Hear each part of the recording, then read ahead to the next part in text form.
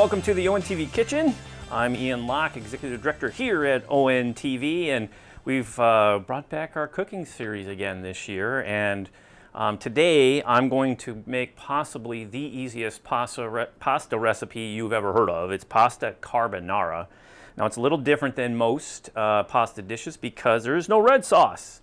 So the main ingredients we're going to be using today, and the easy prep, about 17 minutes from start to finish.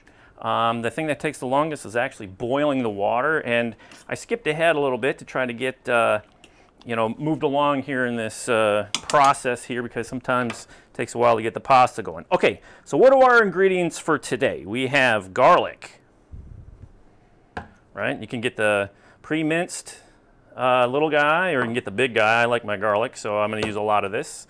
I have my 1-pound box of spaghetti. I have my Parmesan cheese. I have some bacon pre-cooked.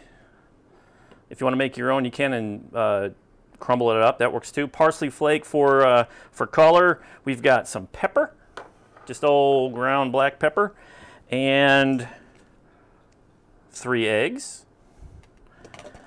A 1-cup measuring cup, a 1/2 cup measuring cup, a large mixing bowl, and a medium size, where is it? I'm looking at the medium-sized mixing bowl for our sauce mixture. Now the interesting part about this dish, as my pasta is getting underway, is I need to move pretty quickly with this. The noodles, you don't want to overcook them. You want to keep them al dente. So they have some sort of, texture to them. You don't want to overcook them. So I'm going to get while the pasta's going, I'm going to get my egg mixture, my sauce going. So I'm just going to break my 3 eggs. Do that real quick. And easy peasy. Of course, you don't want any shells. That would be kind of not good. All right, and there's a shell. Let me get that out of there. Okay, there's that. Clean off the hands a little bit. Now I just need to grab my Parmesan cheese. So I'm going to blend this up a little bit, break up them yolks. Usually I use a whisk to do this, but I didn't bring one. I forgot it. So I'm using a standard old fork. Okay, 1 cup of Parmesan cheese. Come on. Oops, making a mess over here. All right, so we'll get that in there. I'll loosen this up. Again, the cool thing about this is it's eyeballing it, right? It's nothing crazy. If you don't have the right things in here, you're not going to ruin the dish. All right, so I'm going to mix up my sauce real quick. And check my noodles. Again, we don't want to overcook them. Consistency of this is going to be very thick. So as our pasta cooks, we're going to want to grab about a 1/2 cup of the pasta water to kind of loosen this up. Okay, as we do that, I'm going to throw in, now you're probably going, raw egg, what are you doing? I say, yes, I'm doing raw egg. About a teaspoon of pepper. I just do it to make it about just colored so you can actually see the pepper kind of dispersed throughout there. But yes, raw egg. How are we cooking the raw egg? Well, the raw egg actually will be cooked by the heat of the pasta when we pull it off the stove after we drain it. Okay, so that's actually my sauce mixture. I'm going to come over here and check on my pasta, see how it is doing. And I'm going to grab one. I'll just eat it. Yep, a little bit ways to go. Still crunchy on the inside. I'll make sure, again, I don't want to overcook my pasta. So when I come back to my sauce, I'm going to add a little bit more pepper in there. And I don't know if we can see this. This is the hard part. So I do a lot of cooking. Once you make this a couple times, you do it by eyeball. And I do a lot of eyeball. And so the pepper is just kind of in there. It's not real overpowering, but it adds enough to the flavor of it that you notice it. But and if you don't have it in there, it tastes a little bit different. So Parmesan, 3 eggs, cup of Parmesan, 3 eggs. Now I'm going to get my garlic ready for my mixing bowl. So we have to move quickly once the pasta is done cooking to transfer the pasta from our colander after we drain it into our mixing bowl. All right, so I'm going to prep my mixing bowl with 3 cloves of 3 cloves of garlic. So I get the equivalent for my 1 teaspoon here. Throw my garlic in there, and that should be enough. Okay, I like garlic, so I lean heavy on my garlic a little bit. I dig it. So that's all ready to go and prepped. Let me grab my 1/2 cup of pasta water. So if you notice how thick the egg mixture is, the sauce, so we're going to use that pasta water to kind of just dilute it down a little bit, loosen it up a bit. You don't want to dump the whole 1/2 cup in there. It's more of an eyeball again, and what we make it do is just have it loose enough that it covers the pasta evenly, okay? So let me head back over here, check on my pasta, see where we're at. And the cool thing is when you do this, it's about 17 minutes from start to finish. And that's from starting to boil your water, get your pasta ready to go. Give me a noodle. Very close. I'll grab another one. Doesn't help that we're cooking this about lunchtime here at the studio, so. Okay, almost ready. Okay, so this is the little dance we have to do. Egg mixture's done. I have my bacon ready to go, my parsley flake ready to go. Really the dance of trying to get this done quickly is, again, make sure the pasta doesn't overcook. It has to have some stiffness to it, but not too crazy, a little al dente. And then transferring it from the pot to the colander, draining it, and then getting it into the mixing bowl to toss and get everything covered. So what I'm going to do is I'm going to grab my pasta water now, just in case I forget. And I usually forget this part, so I made a note, don't forget the pasta water to dilute the egg mixture. So I'm just going to set it there. Check on my pasta again. Now it's a waiting game with the pasta to make sure that it's ready to go. Again, it's spaghetti, 1 pound. 1 box of spaghetti. I've never used any other. It works best with, like maybe a linguine or something would work, something a little thicker noodle. All right, those are good. Those are ready to go. All right, so here we go. Got my garlic here. Let me do this. I think I eyeball a little bit too much garlic in there. I don't want to blow everybody away here in the studio after we eat this thing. Okay, so what I'm going to do, I'm going to drain my pasta. Have my colander here in the sink. Probably won't be able to see it. I'll move real quick. So this is where we got to transfer. So I'm just going to carefully pour my pasta in. Get in there. I get most of it out. Very good. I'm going to shake it. Still hot, hot, hot, right? Then I'm going to come back here to my big mixing bowl and I'm going to dump it in. Colander back in the sink. And now, basically, I'm going to take this and I'm just going to toss this and turn it and mix it in with the garlic. Okay? Good thing we're all friends here at ONTV, because after eating this dish, we probably won't be.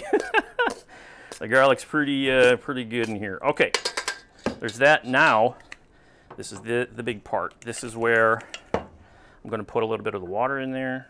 Just a little bit, just a dash. Loosen it up a little bit. Okay, that looks pretty good. And if you put too much water in, you find it's not coating it right. You put too much in and it's too runny. You can also put more Parmesan cheese onto the dish or into the noodles to thicken it up again. All right, so this is it. I am just mixing this up. I got to get it covered evenly. Just tossing this around. Smells good. And the cool thing about this, it's great in the summer to do. It's very quick. Always like quick meals that don't take a lot to put together, but feed you up and give you a nice hearty full belly, right? So here's all mixed up, nice and gooey with my parm and my eggs. Now I'm going to take my bacon, rip open my bacon, and I am going to dump it in. Now I think I had about a 1/4 cup of bacon on the recipe. that you should see on your screen. Use as much if you like. If you want to use turkey bacon, go ahead. I use the real thing. I use it by pre-cut, pre-cubed. This is a 2.5 ounce bag. Do what you want, right? I usually just do the whole bag because I like bacon. So I'm going to turn this into that, turn this together, mix it all up, combine it. Try to get it 50-50. Everything's all mixed in evenly. Again, I just keep turning this and turning this and turning this, making sure it's coated. Pretty easy. All right, and the cool thing too is, yeah, the protein in this is really the eggs and the bacon. So right now I can slow down a little bit because the egg and pasta are combined and that egg's in there cooking away with the heat of that pasta.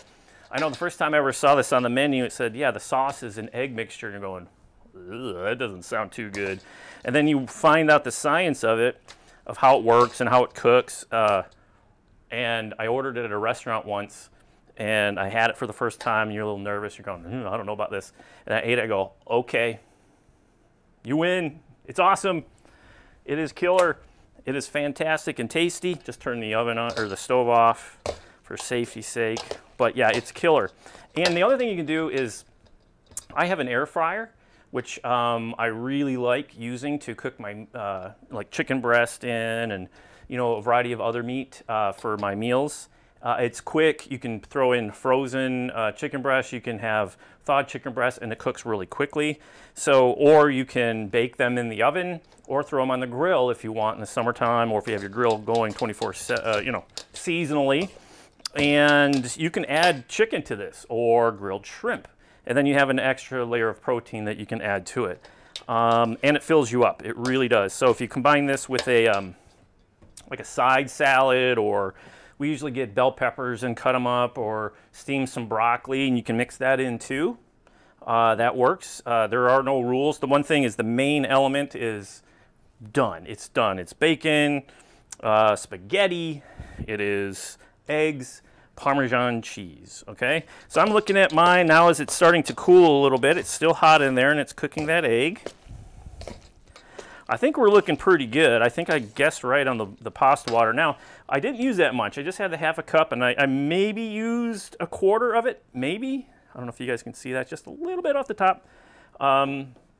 I think I was a little light on the Parmesan cheese with the egg, but again, it's really up to you. I've made it once where I forgot to put the pasta water in, like I said, and when I put the egg mixture in the sauce, it was just clumping everything together, and then I just dabbled a little bit of water as I was mixing.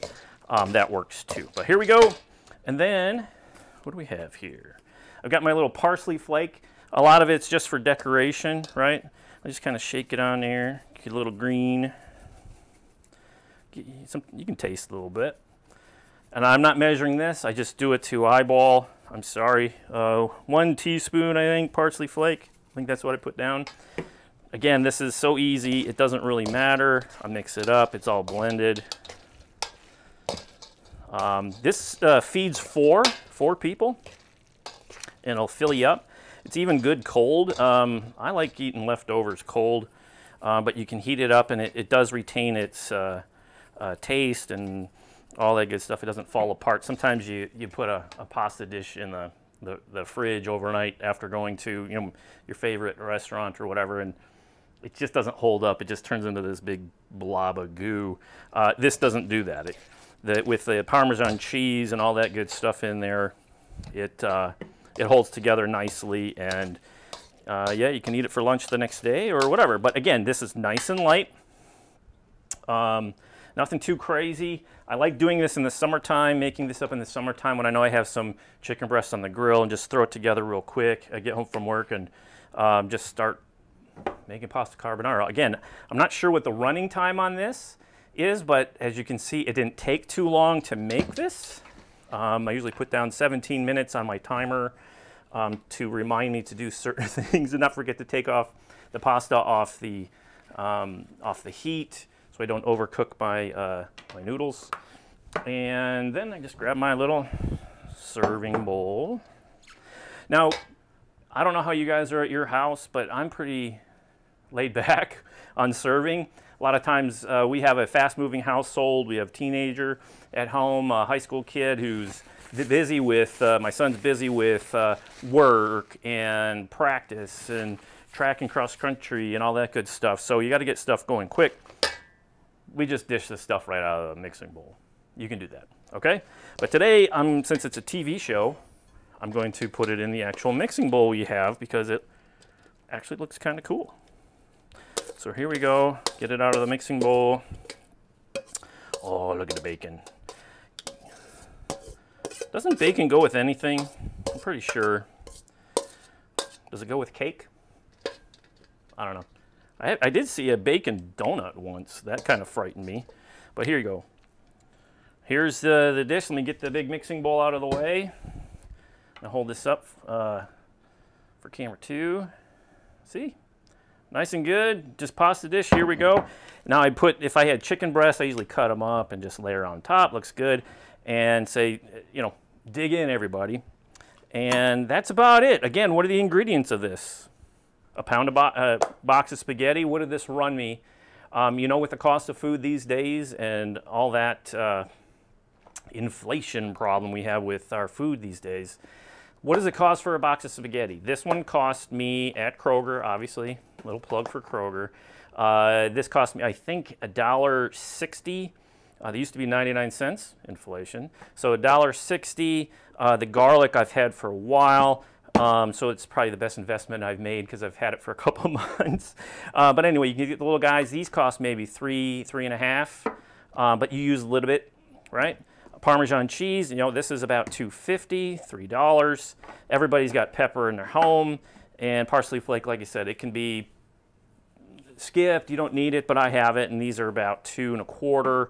And the bacon's kind of a pricey one, $3, $3.50. So mixing it all together, we're talking, you know, maybe $20, maybe $25 at the high end for feeding your family of 4. With pasta, of course, and that's the main dish, of course. You get a salad and you get your veggies and all that kind of stuff. But the cost of this is very, very low. And you can see it was easy to make. I'm done. Am I filling for time? Maybe.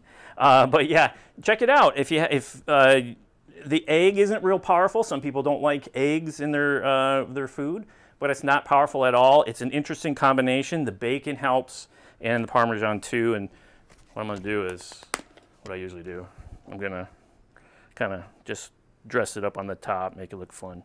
I like my Parmesan cheese, so we'll take a peek. I don't know if you get that, but see? All done. Oh, nice and heavy pasta. So that's it for this edition, Pasta Carbonara.